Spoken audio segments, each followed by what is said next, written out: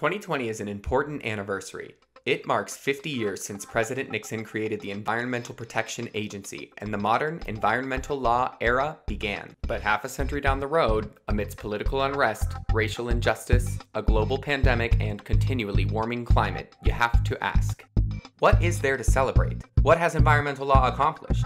Do environmental laws actually work? Well, let's go back to the 1970s to examine some evidence. By that time, there was so much dangerous pollution that rivers caught fire.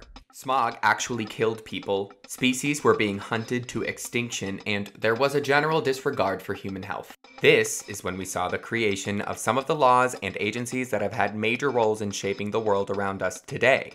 Laws like the Clean Air and Clean Water Acts, which are supposed to keep our air breathable and our waters swimmable, fishable, and drinkable. Another novel law was the National Environmental Policy Act, or NEPA, which required for the first time ever serious consideration of environmental impact before we act. And of course, the EPA was created to promote these laws and ideas that would go on to spread around the world.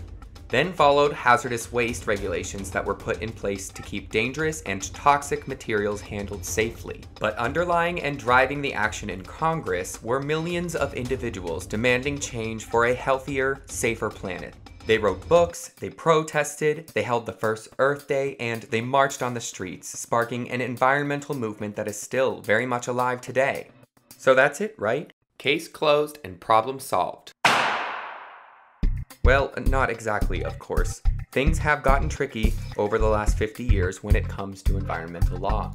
You see, environmental laws, like any laws, are based on compromise, and it's the judicial branch that deals with the ambiguities around this compromise after Congress writes a law and the executive enacts it. This is where environmental lawyers come in. The job of environmental lawyers and other environmental professionals is to make environmental regulations successful.